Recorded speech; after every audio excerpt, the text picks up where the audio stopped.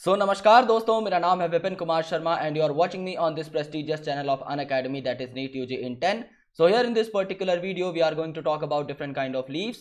Initially हम लोग बात करेंगे सिंपल लीफ की और कंपाउंड लीफ के बारे में, and after that we will be talking about the pinnately compound leaf and the पाल्मेटली compound leaf. सो अगर आप इन सारी टाइप्स ऑफ लीफ के बारे में जानना चाहते हैं देन प्लीज मेक श्योर कि आप इस वीडियो को पूरा देखें और एंड तक इस कॉन्सेप्ट को समझें.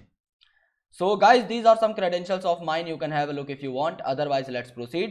You can also get connected to us via Unacademy's learning app. आपको सिर्फ इस ऐप को डाउनलोड करना है और इंस्टॉल करना है from Google Play Store.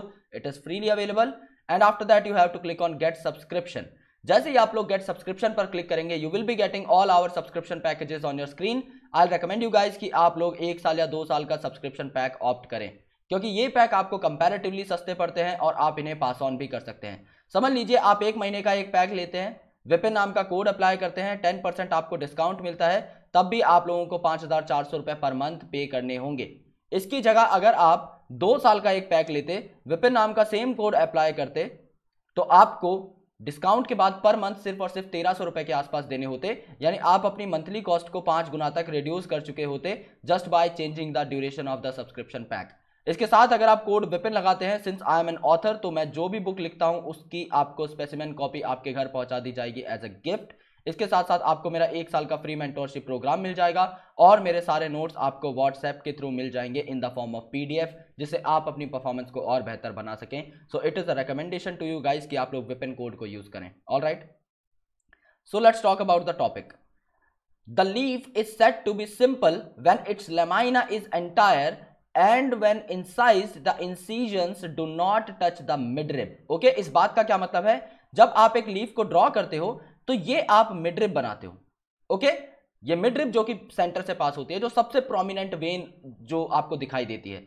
यहां पर क्या बोला गया है, या तो आपकी लीफ का जो लमाइना है ये कंप्लीट हो, ये एंटायर हो, यानी ये किसी कोई फर्दर बाइफर्केशन इसमें ना हो रखी हो, और अगर बाइफर्केशन हो भी रखी हो तो वो आपके मिडरिब को टच ना करे. यानी अगर बाइफर्केशन हो भी रखी है लीफ में तो वो आपके मिडरिब को टच ना करे और इस तरीके से आपकी दिखाई दे, इस तरीके से उसकी डेपिक्शन हो, तो इस लीफ को आप लोग कहेंगे सिंपल लीफ. सिंपल लीफ क्योंकि यहां पर जो आपका लमाइना है, बेसिकली ये जो पार्ट है ये आपका कंप्लीट है और यहां पर आपका थोड़ा बहुत इंसाइज्ड है, लेकिन ये जो आपके इंसिजन्स हैं ये आपके मिडरिब को नहीं टच कर रही.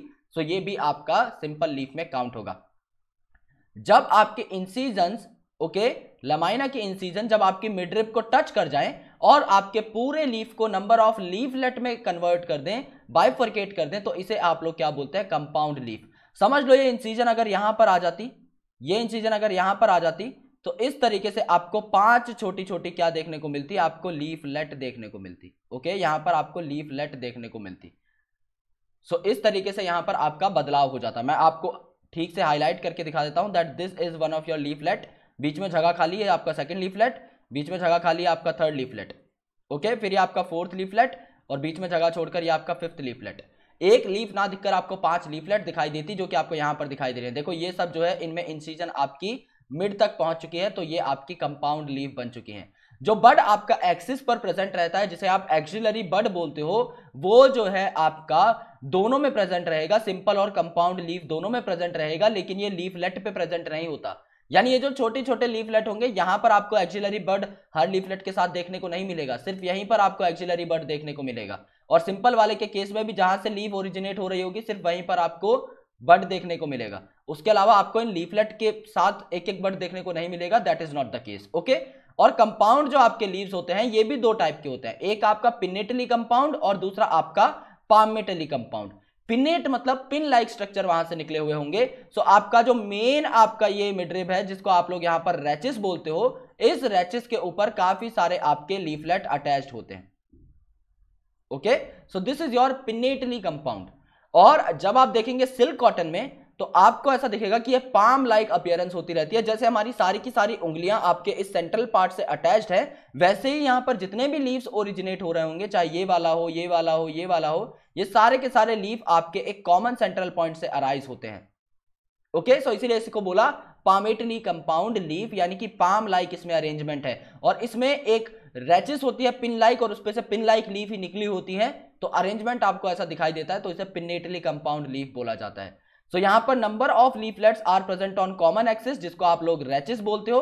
फॉर एग्जाम्पल एज इन नीम, नीम की पत्तियां सबने ही देखी होंगी।